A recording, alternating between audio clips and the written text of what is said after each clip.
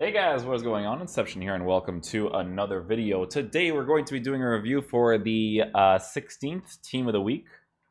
This released yesterday, I believe. Today is 3:30. I'm sorry I keep turning my arm here. It's because my chair's handles are starting to come off, and I need an Aaron key to put it back in. But we're going to do this review. Apparently there's a lot of very good players that came out for the Team of the Week for 16. So let's go ahead and take a look at what we're dealing with here. So, right off the bat, from just looking at the cards, thank God I sold Felipe Anderson the other day. Ooh, smart. We got center forward Hazard, ladies and gentlemen. Center forward Hazard. Right off the bat, this card's going to be really expensive because it's a center forward card. You know, you can use this card as a cam. Like, this card is... It's going to be ridiculous, right? Because if you look at the stats, 1.4 mil on the Xbox. Woo! Let's see what his regular card costs. His regular card costs 267k. Damn, man. 1.4 million. Bro, you need monies to use this card. But hey, let's go check out the stats, yeah? So we got a card that is 93 rated with 95 acceleration, 90 sprint speed with 97 agility, 96 balance. Dudes, he's not even in the light greens. He's in the dark greens, man. This is a guy in the dribbling department taken care of. This guy in the pace department taken care of. So general movement with him will be very, very good. He's 4-star, 4-star, so that's the bare minimum requirement for attackers to be really good. He has 88 finishing with 92 composure, which is amazing, right? 83 shot power, 83 long shots, so on and so forth. The card's awesome, right? The card's really, really good. You got someone who has long passing, short passing, kick accuracy. He has the curve for the passing. The volleys are fantastic. Like, the card's good, right? Obviously, the things that you'll be lacking with it is the height. No jumping characteristic whatsoever. No physical characteristics whatsoever. Stamina is part of the physical, but stamina is its own thing, as we all know. 86 stamina is a very good bare minimum. Not bare minimum, but it's over the bare minimum requirements for stamina to be good for midfielders to be used, or even attackers, right? So the card looks awesome. If I were to use it myself, probably give him a Hunter to make him even faster. Because the thing is, right, is that Hazard already has the composure, he has the agility, he has the balance, he has the passing stats, right? To increase his shooting as much as possible would definitely be an ideal situation, as well as increasing his pace as much as possible, because this pace being increased, you wouldn't have to do that though, would you? Huh. What's the stats? Okay, so your pace is already good. You could give, what's the card that gives him, there's passing, shooting, and dribbling. I forgot which one that was again. It's not Engine. Maestro? Probably Maestro, yeah. Maestro would be a really good card. I mean, yeah, Maestro would be good. I would give him a Maestro. Maestro would actually be really sick on the card as a cam. Give him the passing boosts. Passing boost, shooting boost. 88 finishing is already pretty good. Obviously, having it to be bigger is really nice, but, you know, increasing the shot power and stuff is very important. Yeah, the card looks pretty awesome, man. This is a cool card. It's a center forward, so it's obviously going to cost a lot because you can play him as a center mid in terms of a pre-game tactic. You don't want to play him actually as a center mid without any physical or defensive stats. But you could start him off as a center mid, link him up with some Chelsea players, some Belgian players, cam, striker, and then go from there. It's a good card. Next card we have here is Roberto Firmino. I use Roberto Firmino's 86 card. So in comparison to his 86 card, they barely touched it. Footmiss card. Okay, so the Footmiss card is still the higher one, which is good. Yeah, they didn't really touch the card too much. A bunch of +1s, +2s. No touching on the defending. No touching. Yeah, it's 1s and 2s. It's not like a huge significant deal. If the thing about these cards, right? I wouldn't necessarily pay for them, but if you get them as a foot champs reward, can't go wrong with that, man. This is a card that's very usable and it's very meta, right? Yeah, he has physical presence, 75 strength, 74 aggression, while being 5'11" is awesome. High work rates as a cam is really nice too. De Bruyne is another very good cam to use in FIFA. if you are using an actual central camp, because of the work rates. The work rates are very important, right? He has 88 composure, good dribbling stats in general. They did increase his agility and balance. They did not increase his agility and balance. Just forget that I even just said that. His dribbling stats are barely touched. You won't notice a difference with anything, to be honest. Maybe the finishing a tad bit, but the card's very much the same. They didn't really change too much. But if you do end up getting the card as a FUT Champs card, it would be really sick. And me being a Liverpool fan, it would be cool, you know? It'd definitely be cool. I haven't played FUT Champs in God knows how long, but, you know. Next card we have here, Ilicic. You know, it's... Oh, a Gomez cam card. Damn, this is a good... Oh my god, this is a fantastic team of the week. Holy crap. Rashford striker card. Yo, this is an insane new team of the week. What am I looking at right now? Okay, Ilicic. Let's look at Ilicic's card. This is... You know why I look at this card? I look at this card because this is the long shot merchant, okay? You know, and long shots were pretty effective back in the day. This guy takes some long shots, bro. Look, 92 shot power, 92 long shot. Not really that, it's not really like crazy effective nowadays. It's more about finesse shots nowadays, but every time I see Ilicic, I just remember his card stats for long shots for that one team of the year. Next card we have here is Gomez. So Gomez, obviously a very good card as well to get. 78 finishing, 85 composure, so that composure raises up that finishing quite nicely. Probably going to give him a hunter, possibly. Yeah, I'd give him a hunter. Passing stats are pretty good. Increasing the pace would definitely be really helpful for sure. His dribbling is already fantastic. He has 85 composure. He's really short, by the way, right? He's 5'5". So him having 94 agility, 96 balance will, you know, center of gravity will be moving all over the place, right? 99 acceleration, 96 sprint speed. No physical attributes whatsoever with the height. You know, you're not going to have that aspect of a video or aspect of a card at all, right? But he does have pretty decent passing stats to be used as a cam. He's one of the better cams in the Serie A because they don't really have that many good ones. They have like a few. So it is a good card to get regardless because he is 4-star. You increase that finishing as much as possible, shot power, so on and so forth. This will be a really good card, but you'll always notice that height, right? But high medium work rates, pretty decent. It's a decent card. 76 stamina is low though. They should have given him an 82. I always give that as a bare minimum, but it's a usable card. So again, if you get that card for FUT Champs, pretty solid there too. Milinkovic Savic is another one people would want me to review because center mid-wise, he's the type of player that's like kind of similar to Pogba in a way. Because he's 4-star, weak foot. You know, same thing as Pogba, except for the 5-star skill moves, I think. Acceleration 68. In comparison to his regular card, they didn't touch it too much. It's weird because they didn't touch it too much, but I still think it's a type of inform card that's worth getting at 108k, if that makes any sense. I don't know if that makes sense to anybody. But 68 acceleration, 71 sprint speed, 67 agility, 60 balance is going to be very noticeable, obviously. But other than those four huge frailties in the card, it's a solid card, man. He has good defending stats for being a midfielder. Like, if you're going to be using him as a center mid, that's probably the most ideal position. You can use him as a CDM, but again, you have to be very careful with the high attacking work rates, medium defensive work rates.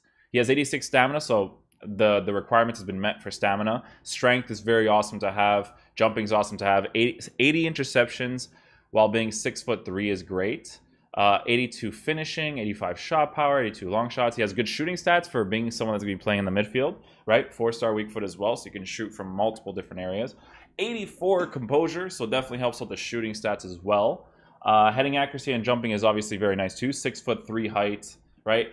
The general movement is the thing you have to increase the most on his card, in my opinion. If you use him as a CDM, I'd highly recommend to give him shout out to increase that acceleration and sprint speed as much as possible. Try that out in game. See if the agility and balance annoys you, because again, this is another card that's very good. And I think for 108k, to be honest, it's worth trying out, in my opinion.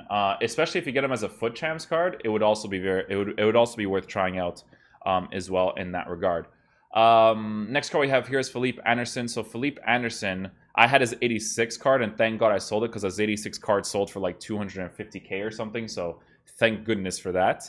I would have lost a lot of money on that one. 97 acceleration, 92 sprint speed, 92 agility, 91 balance. So general movement with him will be awesome, except for the reactions. You do notice this stat, by the way. People make fun of Nepenthes because he always talks about the reactions. Oh, he's unusable now. But reactions is a very, very huge stat. It's the quickness of doing certain things, right? So, yeah, you know, it's a pretty important stat there. But 84 composure, 81 finishing, obviously a huge difference between his 82, right, and his 87. If we look at the 86, there's a small difference there in the ones and twos in terms of significant stat differences. Holy crap, I would have lost so much money on Felipe Anderson if I didn't sell him. 96 shot power, 96 long shots, 92 agility, 91 balance. It's a good card, again, right? He has the finishing, the shot power, the long shots is really nice. That's a huge upgrade on the card, right? Is when you increase that shot power and finishing, because that with good composure and 84 composure is really nice too. He's also high in work rate, so high in work rates is awesome too. Guys, I'm gonna say something right now. I would highly recommend you guys to not really use that many players off chemistry, okay? Unless you're talking about like the Neymars and stuff, okay? Because I played with Felipe Anderson's card as a center mid on 7 chemistry, but because he has a left mid at center mid is a 7 chemistry, but I played him as a striker in game. The team did not move well at all. 7 chem Alexandro was not an ideal situation either. I didn't like it, didn't work out well. But high work rates on the left side, I feel like this is a really good card to use in the left mid position if you are going to choose to use him. But I don't recommend changing his position in game. You could try him out as a cam, but I feel like their attacking positioning gets affected when they're off chemistry and when they're like not in an original position that they normally play, in my opinion. So be very careful with that as well. A lot of really good cards to review here. Comes, Belgian player, all-around good card, to be fair. Ricardo Pereira would be a really sick card to get. Listen, man, if I really liked the gameplay in this game and they had an online tournament game mode as the casual game mode, and I played Foot Champs consistently, this is a red card in Foot Champs. If I were to get this card, I would be tenfold happy because he's Portuguese, man. I would love to have this guy as a Foot Champs card in my team. I would love to be able to choose him because that's for the regular concept of casual FIFA. But in general, though, I wouldn't get this card, right? Because defensive stats aren't crazy. He doesn't have heading accuracy, but that's not like crazy important. And jumping is more important. Doesn't have crazy good physical strength, but is it a usable card? Absolutely, man. High work rates. He has the pace, he has the composure and general dribbling to transition left and right smoothly. He has good passing stats as well, so it's an awesome card, right? But I would never choose this card over Kyle Walker or even Antonio Valencia, to be honest, right? But the card looks awesome. I would love to get this card. More in regards to gameplay content orient-wise, but he also has that 4-star weak footer, which is very helpful for fullbacks as well. Skriniar is a big in form as well. Not a lot of improvements, I don't think. 1s and 2s, they barely touched it, but obviously Skriniar is a good center back to get. 63k for a Serie A center back that has poor agility and balance, but has good acceleration, sprint speed, and he's pretty stockish in game. Not like Virgil van Dijk stockish, but decent physical stature in game. Worth trying out. Would I use him in general, though?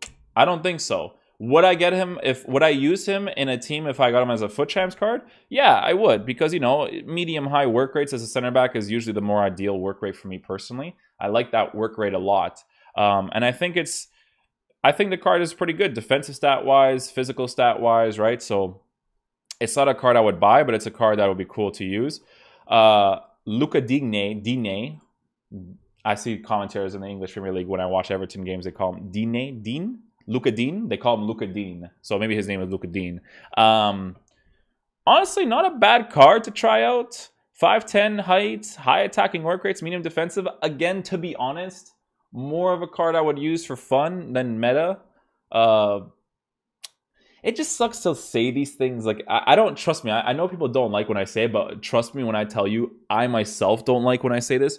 But, like, these just aren't the ideal types of cards to use for division rivals, right? But if they have an online tournament mode, I'll show you guys a tweet that I sent to Zaro and Corey in regards to what I think they should do in terms of the casual game mode. Is this, man, this right here, this format, yeah? 3 qualifying games, rounds, being able to use different teams, this should be the best casual game mode, right? It would be the best one because you already have your division rivals. That's where your divisions is at. Then you have your casual game mode in this, and then you have your foot champs, right? I think it would be a really good balance of gameplay content there because I would love to create content on the channel and do stuff like an FC Porto like tournament run or something like that. Just have fun with it, right? Because you good luck using an FC Porto team in division rivals when you're in the higher divisions, right? So but yeah, unfortunately, I wouldn't use this card myself, but it would be really cool to do it. Donnarumma, very good card as well.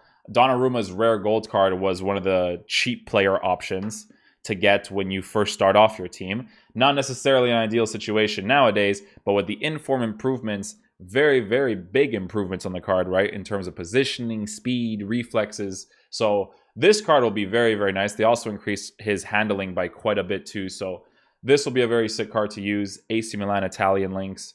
Definitely worth looking into as well. And let's see here. So goalkeeper, Bali center back. I'd get Bali just because of the Wolves. I like just because of Wolves, like, to be honest. Under Sinclair. Sinclair has like a generic card, I think. 3-star, 3-star. A fun card, again, to use if you're going to make like a fun English team, but they don't have a casual mode, so it's not that great. Walker Peters, not an ideal card either. And then, yeah, just looking at everything else before Rashford here. And then there's Marcus Rashford. Striker card. Left wing card. Striker card. 76 composure still? So you jumped from an 81 to an 84, and you still give this kid 76 composure. Why would you not give him 80? Why not? It's not hurting anybody if you give him 80. It's really not hurting anybody. But hey, 90 acceleration, 94 sprint speed, 90 agility. Okay, so the agility will make up for the balance, in my opinion. It'll still be kind of sluggish because 78 balance with 6'1" height. You're going to notice it a little bit, you know. Short passing's good. Finishing has been improved, right? +3 is pretty nice, but by a +3 rating, you know what I mean? 6'1" height, obviously awesome to have, but doesn't have jumping or heading accuracy. But 6'1" is nice for general ball reach, right? Man, this would be a really cool card if he had composure. 76 composure is just low, you know? It's just low, man. Especially since finishing is not like my thing with composure right now is because of really bad 1v1 finishing. But I want to see what it's like if they add another gameplay patch. If they add another gameplay patch and they increase they increase 1v1 finishing and 76 composure isn't a big deal, then the card is nice. But right now, 76 composure in this current gameplay is terrible, man. It's really big. Dude, I'll use someone like let me show you guys examples. It's either Mane or I think it's Mane or Felipe Anderson. Let me see which one it is. 80 composure. This feels like shit. You know what I mean? Like 80 composure feels terrible. So I can only imagine what a 76 feels. I love Mane's card. General movement on and off the ball, fantastic. When it gets into shooting positions though, oh my god, man. He has a little speck of a defender going on him. Little speck gets off balance, man. Or it takes a terrible shot. Doesn't take a good shot at all. You know, it's not an ideal situation. But regardless, guys, it's a really good team of the week. If you guys played Foot Champs and stressed yourself through it, you're probably going to have a good chance of getting something good. Hopefully you guys got minimum gold 1 and higher. If you didn't, don't worry about it because you'll still probably get something good. You guys know these gold 3 rewards are really sick. But guys, to be honest, man, this is an insane team of the week. Very, very good players, very good player selections. Can't go wrong there. So I hope you guys enjoyed this video today. I will see you guys for the next one. Hope you guys enjoyed this one. And I'll catch you guys for the next video. Am I going to do anything else today? Can't think of anything. So if you guys have any ideas of what you guys would like to see, be sure to let me know, and then I'll be sure to make those videos. All right, peace out, dudes. Love you guys.